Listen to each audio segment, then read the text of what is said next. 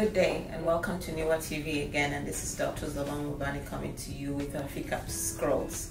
Today we'll be discussing urinary tract infections in general, and this particular video I'll be introducing to you urinary tract infection and what it means and how it presents, and in a second follow-up video we'll talk about its management. Urinary tract infection, like the name suggests, is infection of the lower urinary tract system, which includes the urethra and the bladder. The urethra is the short tube in the females, usually measured about 3.5 centimeters, that delivers urine out of the bladder to the outside. And infection actually is defined as the entrance of a pathogenic organism, in this case mostly bacteria, into an area where it is quote-unquote not welcomed, its growth in that area, its multiplication in that area, and then when it reaches a peculiar number that overwhelms the defenses of the area and incites a body's inflammatory reaction against it, the infection is now existed. So generally, infection does not mean inoculation. And in the female gender, because of our unique anatomy, because of the close proximity of the urethra to the anal verge, inoculation with a bacteria into a sterile environment like the urinary system almost always occurs. In the prepubertal female, it usually results in what we call a sterile bacteriuria. And after menarche and in the fertile reproductive aged woman, it could result in an infection. And in the postmenopausal woman, this is even more paramount because the protective effect of estrogen to that area is slowly but surely lost. So the bug enters into a cavity where it is not supposed to be in. As long as it finds the materials needed for it to survive, it will start growing and then multiply. And when it reaches a certain overwhelming number, which is when really it gets to that cavity, the body recognizes that they've been invaded, quote unquote, by the army of the bug, and incites an inflammatory response against the bug, and hence the infective process begins. So generally that we find a bug or a certain amount of bugs in the urine doesn't really mean that one has a urinary tract infection. And the human body has the capability of actually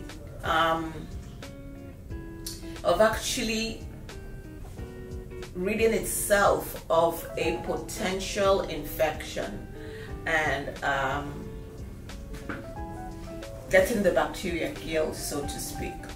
So when a bacteria enters into the urethra and from there into the bladder and establishes and divides by just splitting in half, binary fission, and within hours to some days reaches that critical number that they now go to the bladder wall and incite an inflammatory response after they have lysed the wall with an enzyme that they produce called a lyase, then the infective process begins. Now, why are we interested with urinary tract infections?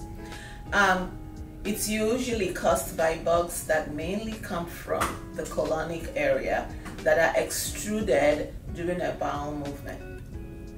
And they can cause severe debilitating discomfort of pain, urgency and frequency of urination, and if unchecked and if the body is unable to actually get rid of them, there is a potential of higher urinary tract infection from there, leading to pyelonephritis and even septicemia, which is infection in the blood. In the older population, in the postmenopausal woman, this is more paramount. And in the reproductive age woman, if it happens during a pregnancy, then pyelonephritis could occur. There are some other cases where patients are unable to actually mount a good response against a bacteria, and hence it might ascend to the upper tracts that makes a UTI paramount to be treated. Patients with chronic medical conditions like diabetes could be at risk of upper tract infection. So the body created in the female gender the three openings in the pelvic floor. The first one is the urethral opening, which is meant to be sterile. This is actually embedded in the anterior wall of the vaginal introitus, and the vagina itself is clean contaminated, meaning that it has its own resident bugs, I call it, which don't really bother anybody, and they are not really pathogenic anywhere in the body. And then the third hole is the anal verge, which is purely dirty, uncontaminated. These bugs that are in the colon help in the production of the feces, and hence are quote-unquote healthy colonic bugs. But when they are released to the outside, just like everything else and everybody else, they are looking to survive, and they only have a short 3.5 centimeter crawl before they get to the sterile urethra and find a place that looks like where they're coming from, moist and smooth, that they can now call home and cause infection. So this is a little bit of a synopsis of urinary tract infection in the female. When we don't know where it's actually infected, if we find it incidentally in a woman, we are referred to it as urinary tract infection, but that includes urethritis and cystitis. Now, cystitis in general just refers to inflammation of the bladder.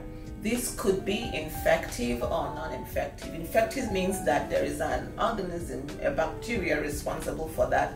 Non-infective means that the bladder, for other reasons, is showing signs of inflammation, of unwell. And this could be interstitial, where it is deemed that it's an autoimmune process and the body is essentially acting against itself. Or it could also be chemical, where some metabolites in the urine from drugs given to the patient can cause irritation of the bladder. It can also be radiative, where if one has had pelvic radiation and there is radiative energy embedded in the cells of the bladder, they could show symptoms of unwell and have those same frequency and urgency, plus or minus incontinence symptoms. So to recap, cystitis in general will present with frequency of urination, urgency of urination, plus or minus pain with urination, called dysuria. When this happens, it behoves us to figure out whether the patient is having a bacterial infection or a non-infective infection of her lower urinary tract. It's important that it's dealt with and treated because, one, it's uncomfortable, two, it has the potential of ascending disease to the upper urinary tract, which now presents a little bit more of a bigger medical quagmire because of its potential to cause septicemia even checked. So thank you for listening to this video, and in my next series we'll concentrate slowly on the management of urinary tract infection as well as when it becomes recurrent in nature. This is Dr. Mobani signing out from FICAP Scrolls. Bye-bye.